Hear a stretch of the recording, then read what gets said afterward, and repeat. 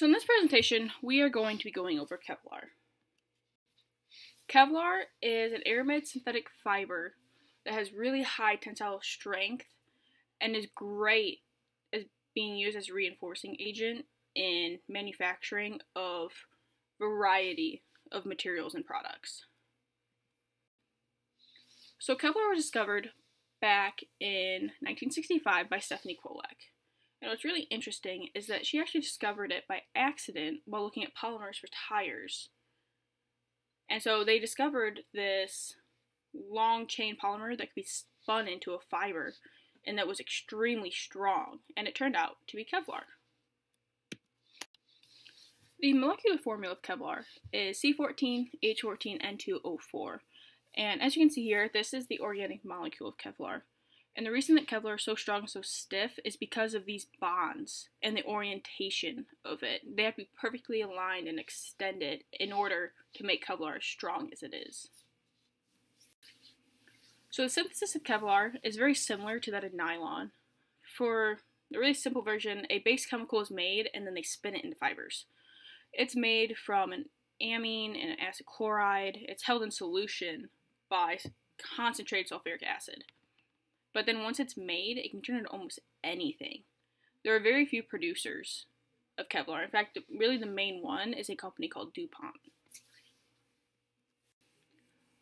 So Kevlar is very versatile. It can be used in body armor, face masks, racing tires, gloves, clothing. It's even found in phone cases. A lot of the protective phone cases nowadays actually have traces of Kevlar in it. But again, the most popular use of it is in bulletproof vests for military and police use.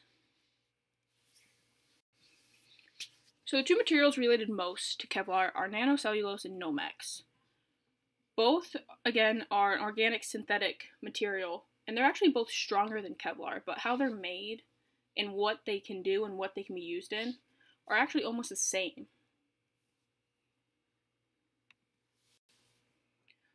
Kevlar is 100% recyclable, and it's extremely difficult to destroy. In fact, it will not decompose even if you leave it in a landfill. So the best way to do it is they chop it down into 3 to 6 millimeter fibers or pulp it down and then they respin it. So both methods work. It just really depends on the preference of the company because cost efficiency is a really big thing here. For the impact of Kevlar, its synthesis is a safety issue in itself. So it's made in a solution of NMP, which is known for fetal death. But not only that, it's full of acids and chemicals that are potentially dangerous to human skin if ingested, if held around. But the most dangerous is the fact that Kevlar is held in solution by concentrated sulfuric acid, which is potentially explosive. So if one thing is done wrong, lives could be lost, companies could be blown up, and lots of money lost for everyone there. And so Kevlar can cost anywhere from $25 to $50 per kilogram, but whole suits cost $20,000 or more. It really just depends on what grade of Kevlar you want and what it's being used for. So Kevlar is held together by hydrogen bonds, as we saw back in the organic compound of it. And right here, there's just some scanning electron images of it, and just a really up-close look into Kevlar in a microscope. Kevlar is a highly crystalline polymer, and if you look at these pictures right here, we can kind of see what it looks like.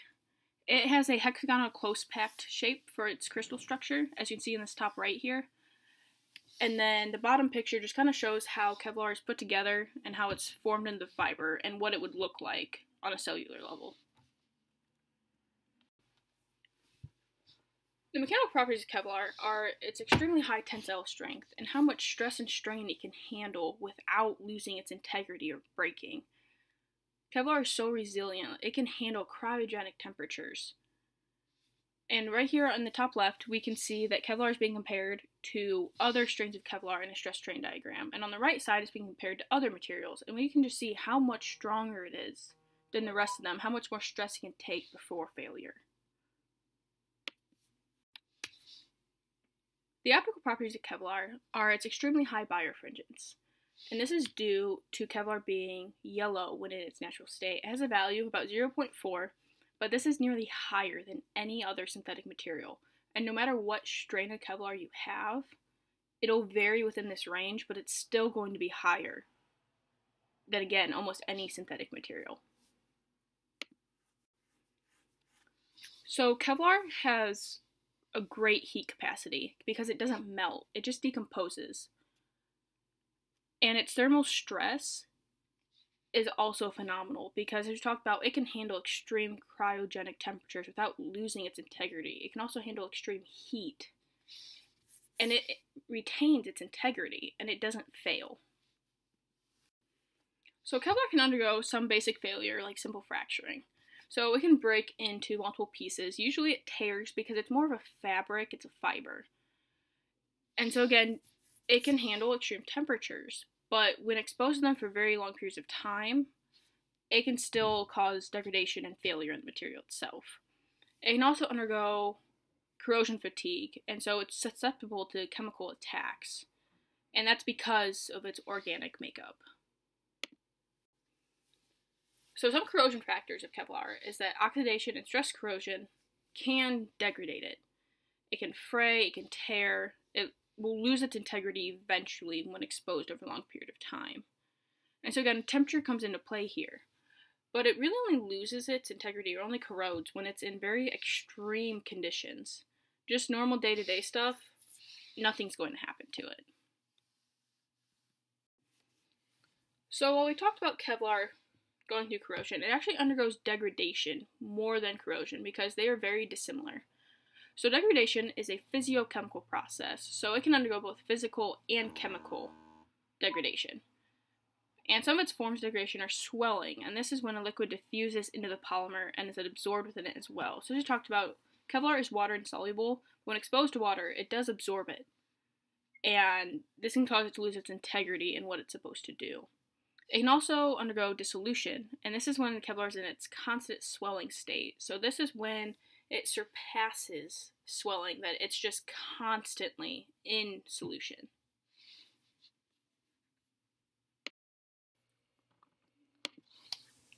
So that is it for Kevlar.